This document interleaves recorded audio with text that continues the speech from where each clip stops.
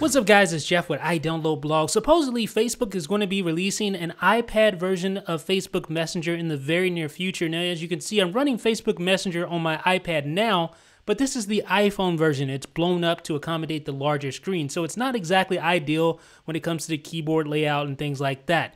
But if you jailbreak, if your iPad is jailbroken, I'm going to show you how you can get Facebook Messenger formatted for the iPad right now, even though Facebook hasn't released the app yet. What you need to do is, first of all, download the iPhone version, and you want to have a jailbroken iPad, of course. You want to open up iFile. You can download iFile from Cydia, and then you want to search for, under the Applications folder on the left-hand side, you want to search for Messenger app. So you want to open up the Messenger app there, scroll down until you find the info.plist file that contains all the configuration elements. Open it with the text viewer and then tap the edit button in the upper left-hand corner.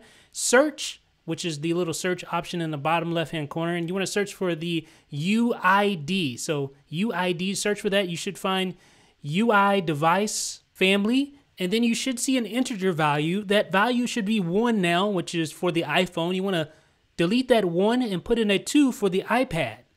So once you have the 2 in there, go ahead and tap on Save in the upper right-hand corner. Tap Done. You can close out of iFile and then just use something to respring your device. I use Springtomize to respring my device.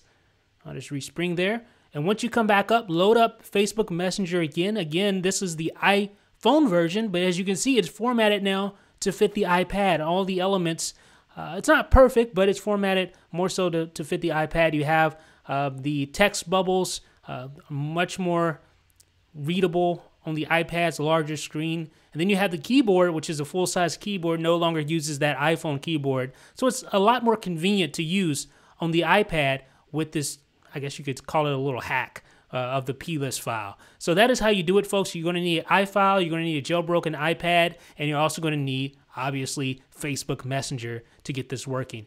If you don't have a jailbroken iPad, just be patient, because Facebook will be releasing Facebook Messenger for the iPad in the very near future. In the meantime, let me know what you guys think in the comment section below. This is Jeff with iDownloadBlog.